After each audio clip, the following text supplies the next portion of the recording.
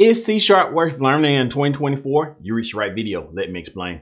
This video was brought to you by DigiLink Academy, your #1 source to learning programming fast and get to that 6-figure salary you desire. Our 30-day project course includes our JavaScript front-end projects, our Python back-end projects, our SQL database projects, and much, much more. So go ahead and click the link below to our free 7-step guide so that you can start reaching your programming goals today. I'll see you guys in the course.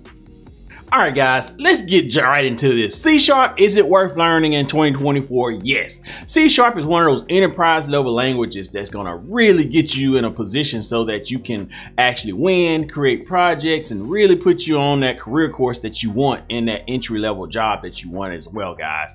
One of the things that you gotta understand about C# that it got a lot of benefits going for it. It got a lot of things going for it. I'll go over this later in the video to kind of give you details on why you're picking the right programming language, the pros and cons, and really put you in a position so that your expectations are in order about what you're getting into learning C# and should you learn it and what results you should get. So before we get started, guys, comment below about your current situation. Are you struggling trying to learn how to program? You don't have a roadmap? C# has just been killing you? Put that in the comment section, guys. I'm wanting to learn more about my audience, what they're struggling with, so I can make specific videos for you guys. And one way of doing it, to start the conversation below about the different areas you struggle with learning C#, and then we go from there. So let's comment below and get a conversation started. That being said, guys, C# is a good pick. Let's just go over the pros first. It's a good pick. It's relatively popular compared to everything else. It's backed by Microsoft. It's in demand. It got market share. It's relatively new compared to other programming languages. It's always being updated. Got a lot of things going for it. So it's not that many it's not that many cons related to it as far as its market share and all that. But in relations to other program language, and this is where we're going into the cons of it, is it is a little harder to learn, you know, compared to PHP, Python. You need to require a little bit more setup on your computer to get it going. If you're gonna really implement it in an enterprise capacity, it requires a little bit more resources than I would say a Python, PHP, JavaScript, things like that. Because once you get into those Pythons and PHPs and all that, it mostly requires a web browser or a desktop computer. Once you start to get into the C# world, you start to talk about enterprise level development. You're talking about multiple developers working on one project, Visual Studio Code instances, GitHubs, all that stuff. But again, if you're just talking about one developer learning how to program C#, then you're in good shape. But I have to warn you guys. I personally, when I'm starting off C#, unless you just want to learn C#, it probably wouldn't be the first programming language I would learn. If you just a brand new developer, I would lean toward PHP, and I would lean towards Python or JavaScript, only because I want you to get those early wins. I want you to really grasp it pretty quickly and be able to have the ability to build something quickly, to build a confidence level. Once you understand those fundamentals and just get the general concept of a programming language, then we get into the C#.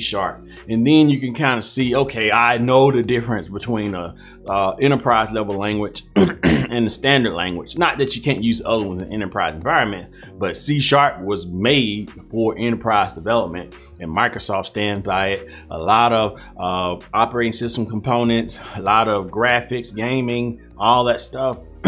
You're gonna be in a really good position once you learn C#. It's just that for you beginners, people who trying to get started, if you don't have any experience, maybe you even working in a different industry, thinking about landing a programming job or getting into programming, that's who the people I'm talking about are probably gonna struggle at the beginning. Again, at the beginning. And we talk about very good learning strategies. I can't go over everything in this video, guys, but what I can do is make sure you get on the right track, right roadmap, so that you know how to navigate the programming world with C#. So links below for my 7-step guide. Go ahead and check that out. We really give you all the details you need to start your career as a C# developer, put you in position to win. So go ahead and links below for that.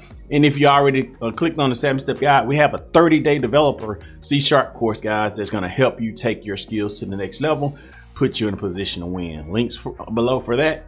We got good prices. Go ahead and check that out, guys. But at the end of the day, it really comes down to two things as far as well, it comes down to a couple of things, but we'll cover just 2 or 3 on this video. You have to have the ability to learn. You have to have the ability to do projects. If you're not doing projects, learning while you're doing projects, we're wasting our time. And we want to make sure you are actually doing projects that a company wants, guys. There's a difference between the training, hello world, calculator apps, all the training projects, and what a client actually wants. That's the biggest difference. I want to help you guys with that. Obviously, we talk about that more in the academy and on the 7-step guide, but at the end of the day, we have to showcase your value, being the number 2 thing, guys. Because once you get your projects, showcasing your value, once you get into this plays a role into other areas as well. We're just talking about it in a career sense. Showcasing your value can be you communicating with your team about, hey, why are you doing code this way? Why do you insert this? How do you debug it? You are solving bigger problems. You are communicating why you are solving these problems and how it would benefit the company. And also it's in written form, you know, from a documentation standpoint. You go in your code, you can see where you comment it. You have commented notes on each code, why it's there, what it's doing. If you take it out, what's gonna break, that kind of stuff like that. We don't need elaborate details. We just need to know what your code is doing.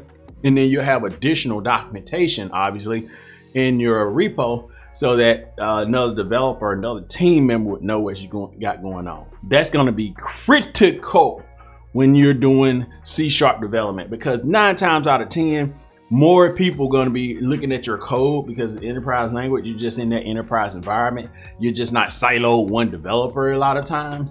So it's going to be critical that you get the habit of documentation.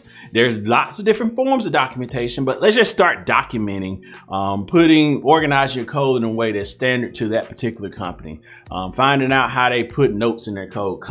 Some people put it up top, some people put it in between the code on the end. Just be consistent with what that company's doing.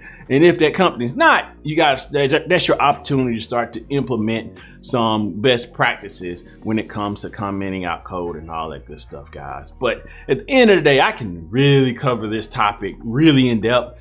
I can't make this video 2 hours long, but what I will do is give you resources that would go into detail below for C# developers. And congratulations, guys. You can't pick you couldn't pick a better language as far as just in demand, scalable, backed by a major organization. This is along the lines of Java, C, C++.